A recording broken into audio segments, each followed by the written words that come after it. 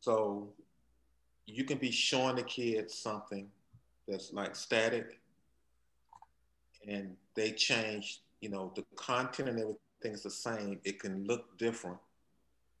Like how we saw that frame there, Mm-hmm.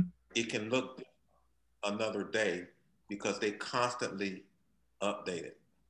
Mm. So Yeah. you just have to be prepared to be flexible when they say, "Oh, my screen doesn't look like your screen" or something like that. Yeah. With a lot of Let me see. or especially I'm sure if you're using like a iPad or a tablet versus a computer or a mobile device, it's probably gonna look different as well, right? yeah, Yeah. Yeah, that was the issue. Like once it took them a while to see where things were located. So that was an issue in the beginning, but once they got a hang, for me, I'm gonna show you where I got confusing. This is important. You're gonna have the same issue. Um, and then I'm just gonna scroll through real quick. What do you want to do today? So they went through the whole steps. You're This is not sharing your screen, Ray. oh, hold on a second there.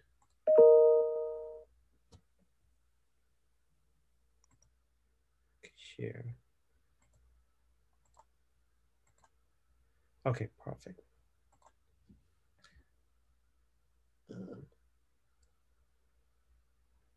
Okay, yeah, and then the same thing. So you will have this document, what kind of business, the corporation. Um, some of these they don't have to do. They can skip it. So I had them skip some of these. What do you want to set up next? They can skip. Just get them through the process to set up because you can always go back and add these set these features up. Mhm. So I had them just went through. Just let's go through. Just keep pushing, keep pushing. Accept online payment. Nope, don't do anything here. Just keep going. And then they went to the next, ready for the free trial of QuickBooks Payroll, and then they set up, and then they get this Mhm. notification that they're good. Do they say yes or maybe which one? Can you go back to 12? Yeah, which one they click here? They can, okay, well, we make it Uh, easy to pay for employees, a contractor, or file payroll taxes.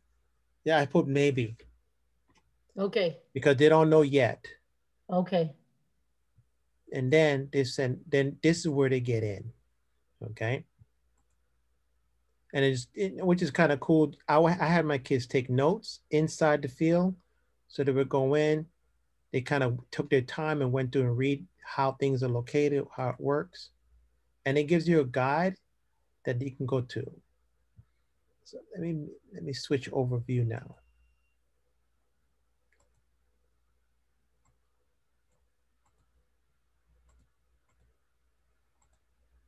Okay, so this is the email you're gonna get when you reply.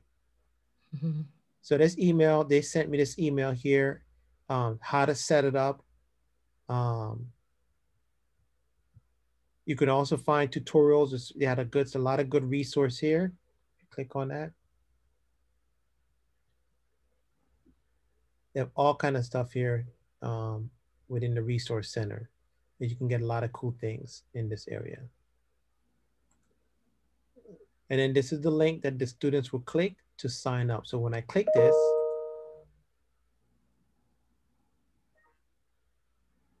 that's the link that you have where you have to this is not for the student, this is for you to sign your kids up. Okay, and that's in the chat. Scroll down, and that's it. So what I did, I kind of went directly and emailed them.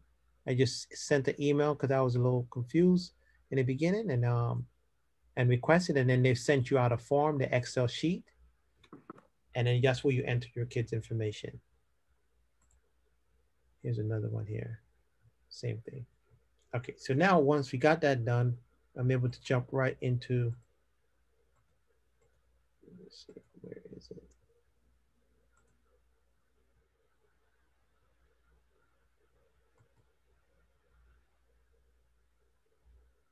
Okay, so this is a site. I'm gonna copy that link and put that in the chat so you have that.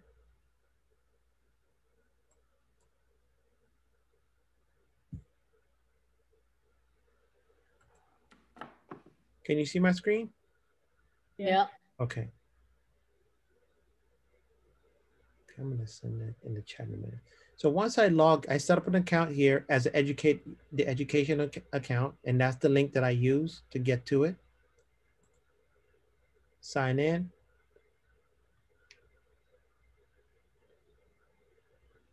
Okay. Now, once I sign in, I'm like the actual, I am I'm like the main person, like the actual auditor for their account. So I have access. Once you log in and the kids click that link, they all gonna come inside the account here. So at first I was like, how do I get to see the kids work? How do I get to see their side? So right here, you see this? You have to click that little icon, and now I'm inside of a student's portfolio or company. Okay. To get back, it gets tricky. So I'm like, click right here, and I'm gonna go back to practice.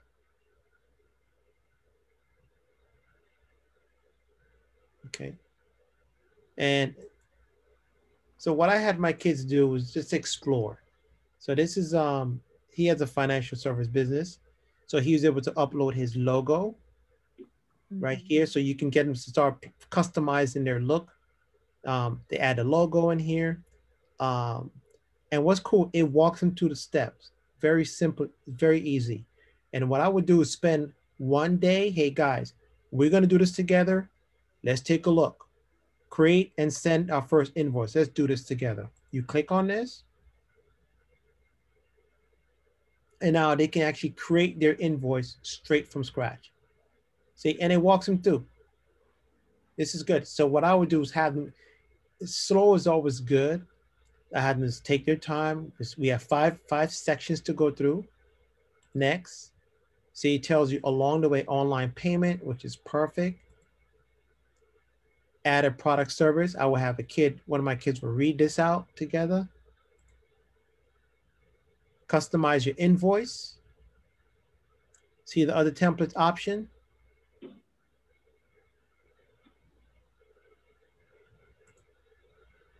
Help when you need it right here in the tour. And then they could start. Okay. And real simple, just like, you know, you just add your customer's name. Okay. Just, they will go through the process. And what I would do is have them I would set up a dummy name that they have to follow. So that every kid is that's doing it. When you can look at another kid's, but when you go in, you know that, okay, he did put Johnny's name in the right spot. He did know it was $300 that he needs to go here. Their email, it could be a fake business that you can give them. Bill and address, 30-day net. And this is all, when you go through this, you're actually teaching them this whole thing, which is good. Invoice date, due date. This is pretty cool. You can tag the invoice, which like, you know, when you do a search, you can have special key tags for certain business. Maybe this business is about lawn service business. So they can tag this invoice. So when you do a quick search, that will pull up. Let's see. Items, they will start the service date. They can add a new product, which is cool, and it walks them through it.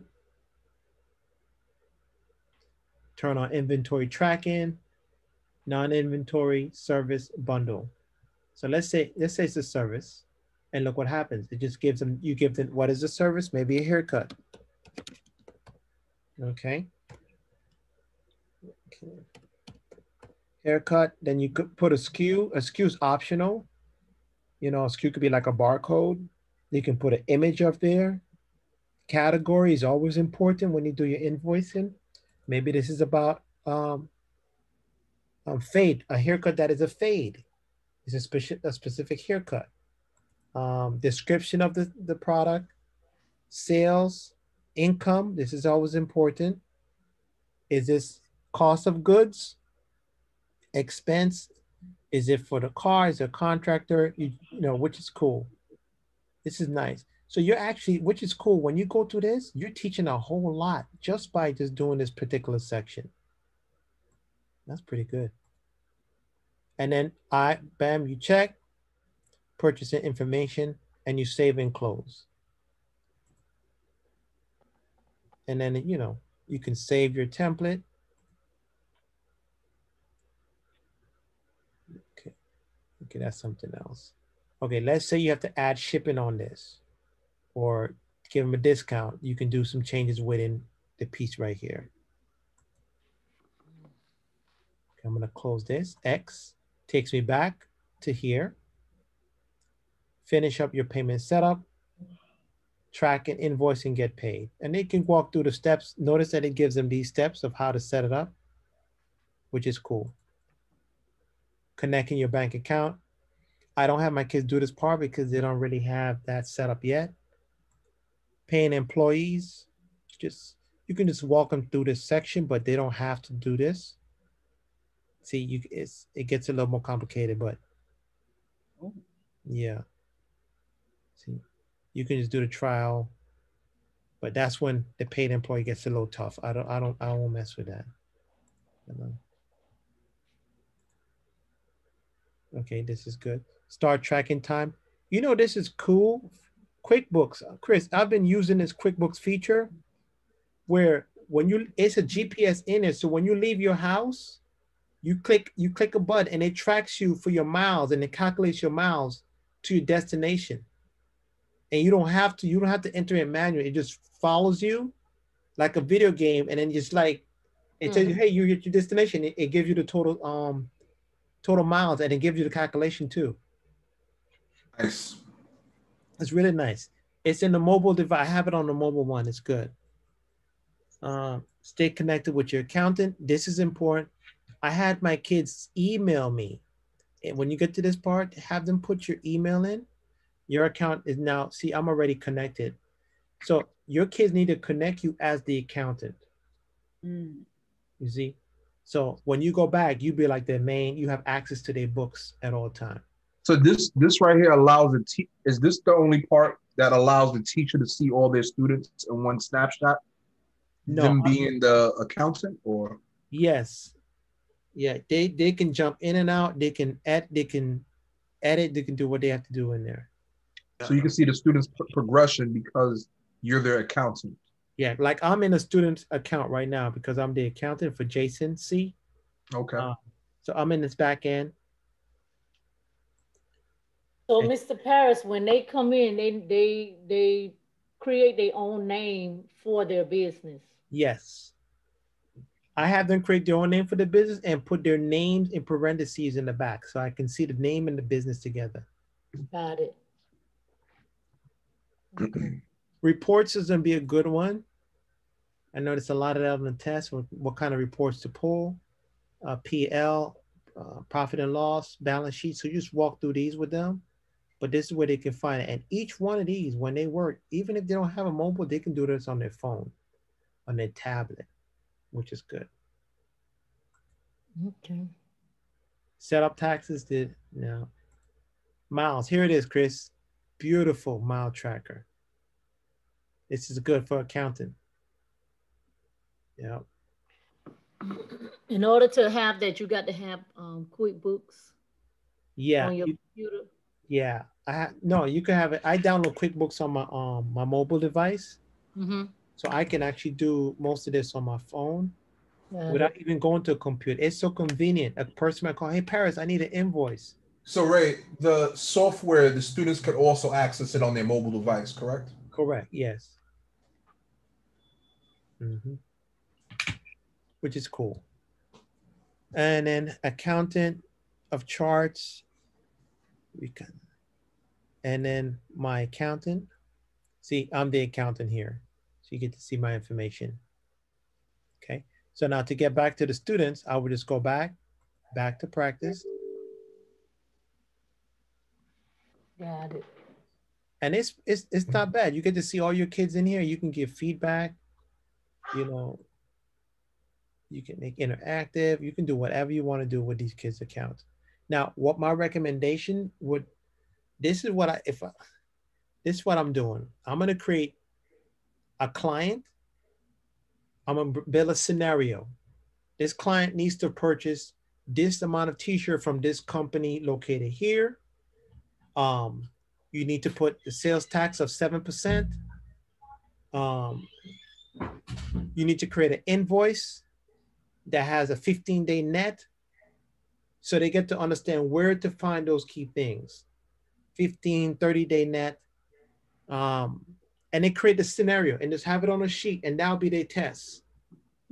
So when they come in, okay, how do you modify, for example, let me go here.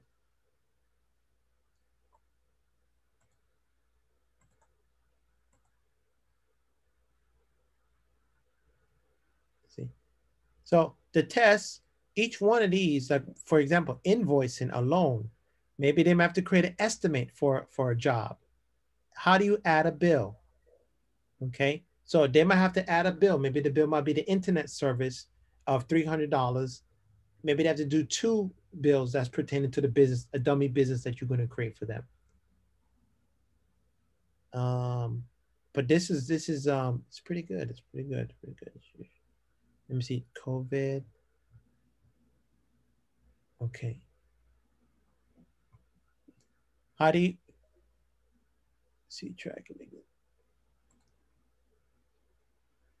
And all the other, like the technical stuff, like the vocab and technical stuff, you can cover that within, you know, with your geometrics. You can cover that with your books that you do in class. But this will give them physical hands-on to do the test. Right. You know, but I think this is not, it's not that hard when you look compared to the desktop version. Oh, okay. It just seems more like it's right in your face. You just got to click on it, know where to find it, and you can go in and make the adjustments right away, you know? Hey Ray, today also, can you just give a quick snapshot again? Remember with the curriculum where teachers can access the curriculum itself, and then also where they can find those videos to help them guide them through the program. Okay. I have a quick question. The certification exam that the students will be taking, will it be from the simulation portion of it? Will it be the online or the desktop simulation? Do you? Right now it's both, but you Okay. have to select which one you want. That's why I was asking Okay. what we gonna be dealing with, because right now, if you go into Certiport now, Certiport gives you an option to do either desktop or online. Okay. Okay.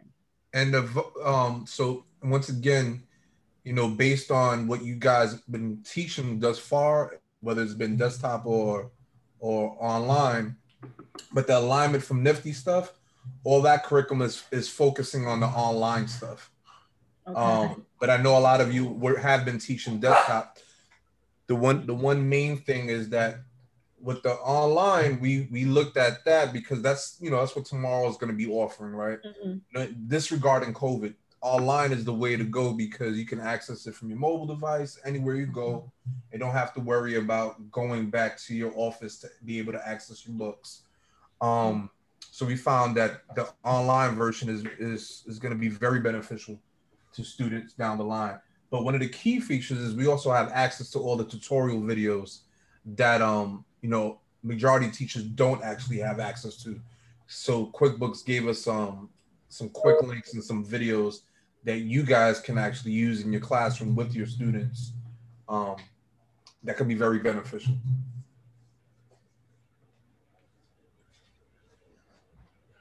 And if there's anything that you ever have like questions around directly with Intuit, we have their direct contact.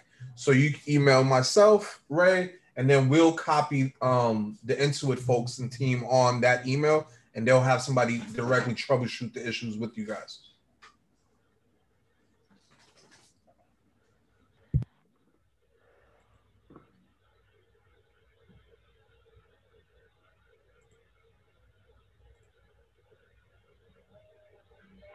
Oh, the principal was right there, and he said it. Oh, Jesus. Hey, Quinn, I'm on a Zoom. Jesus Christ. Oh, I tell you. Okay. Cool. All right, so in this document here, what I did, I'm actually doing this with my startup tech kids. So I kind of flipped the script on the lesson, but we have access to this. but inside the document, you actually have video links that gives you all the information on QuickBooks. So let's say you're going over the online setup, you have all the guides here. And what I'm gonna do, I'm gonna put the channel in here so you have the whole channel. See, it has everything you need. So I'm gonna copy this, but you still have this document. And this document is located in the Canvas. Chris, do they have, I don't know if they have access to Canvas. Yes, they all have access to Canvas, and the document is it's actually, once you get into, I want to say unit 1 point something or 2, you're gonna start seeing the QuickBooks lessons already embedded in E1. But you can also go to your teacher hub and download the whole alignment as a PDF right underneath the teacher hub, underneath instructional resources at the very bottom.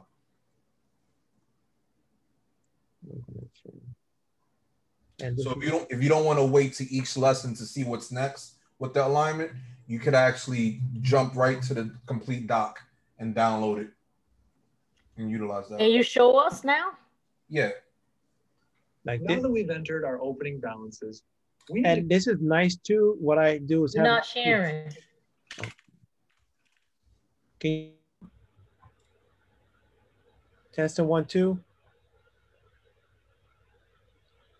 Yeah, you're good, but your document's not on. There you go. There it is. So what I did, I mean, I'm gonna be honest with you. This information here that they put together, this is like, you can run your whole program with the videos. Like, it just goes in depth and it shows you exactly where to go and find things. I realize maybe that's not so easy after all. You could record each transaction individually through the new menu.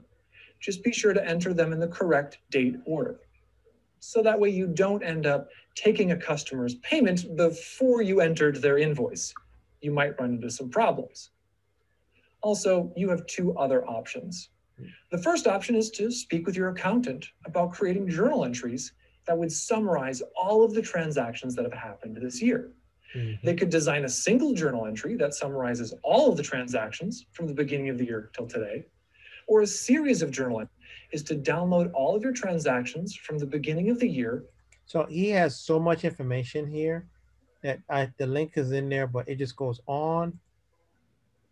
It just, I mean, even goes into we just went over invoicing, I think. In some cases, you may need to give a customer a credit towards future purchases. Or maybe if they currently have a balance, you want to decrease the balance that they currently owe. Let's look at an example of this by going to Invoicing, Customers. Scroll all the way down to find our customer, Weisskopf Consulting. Now we can see that Weisskopf Consulting currently owes us money. That's their accounts receivable balance at the moment. Click on their name to see the individual transactions that make up the balance. Here we can see invoice number 46 for $375. Click on that invoice to see more details about it. In the products and services area, you can see that we charged Weisskopf Consulting $375 for 5 hours of design at $75 an hour. Now, as it turns out, Weisskopf Consulting is not very happy with the work that we did on this design, and they've asked for us to lower their balance. Right now, they owe $375 on this invoice. They want to bring that down. So you see, I mean, it's in depth.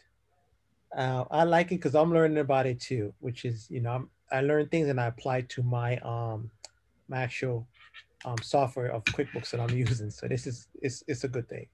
Right. Let me show them really quick where to find it on. Go ahead.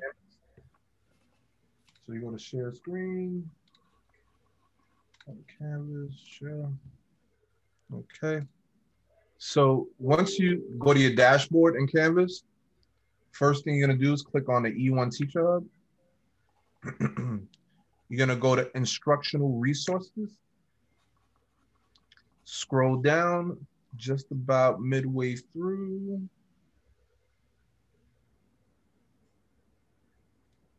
And you're gonna find right here, regional certification exams, QuickBook lessons. So you click on that, and then you download the PDF, and it's the doc that Ray was just showing with all the whole alignment between Nifty and QuickBooks. So that's where you get that at. But I also want to show you guys how you see it throughout the actual curriculum. So if I'm not mistaken, once you go to teacher homepage, I want to say it starts in unit 1, maybe week 4. Let's see. Yep. Intuit design thinking. Yes. So if you see right here, it automatically will start. It'll show you where it parts of the curriculum actually aligns with our curriculum. So you won't see it in every single section, but as you teach in Nifty, you can just click here, go to Intuit lesson plan, and it brings it right up. Nice. And then if you go, let's get out of this and go to unit 2. Let's see. Let me see if they have it here. See it right here. Once again, you have it right down here on the bottom.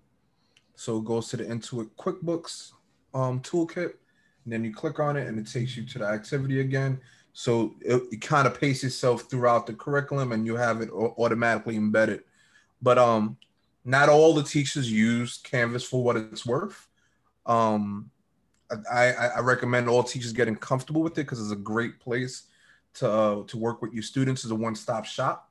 But a lot of our teachers take the stuff out of Canvas and add it to their online platform, whether it's Google Classroom, Classcraft, OneNote, whatever works for you guys. So, you know, that's that. And then once again, don't forget our virtual office hours, Tuesday through Thursday, 9:30 a.m. to 12:30 p.m.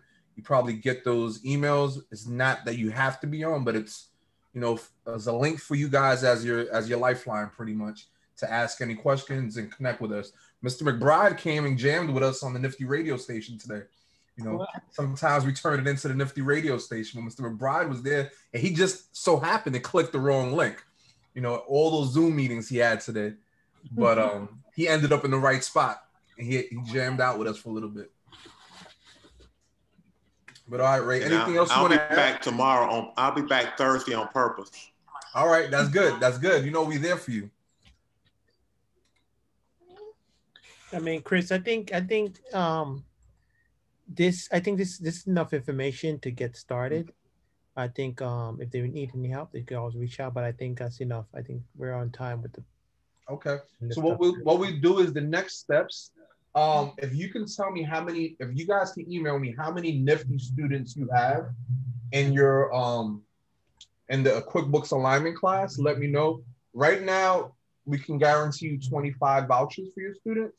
But due to, I think we're gonna have a lot fewer teachers than I thought. So we might be able to give you guys more because we have a total, I think it's 225 or 200 vouchers for students. So if we need more than that, we can work it out. All right. And once again, please, I know a lot of you getting started, so do the pre's and then the post in May, so we can turn that into Nifty so they can do a study to see how the students, you know, reacted to the QuickBooks and Nifty program, and we'll take it from there. Okay. I went ahead and put the QuickBooks, the PowerPoint in the slide deck, and the links and everything's in there. So just they can copy those. I think I sent it to you, Chris, but I don't know if everybody got it. Oh yeah. So Ray put it in the chat. So Ray, yeah, if you can send me that, that'll be perfect, because what I'll do is I'll then take your email and send it out to all of the teachers that's part of this program. So whatever instructions you can provide in an email format, that'd be actually perfect. Okay. But once again, if you guys have any questions, let us know. And we'll probably end it right about here. Ray, you probably could stop recording, so that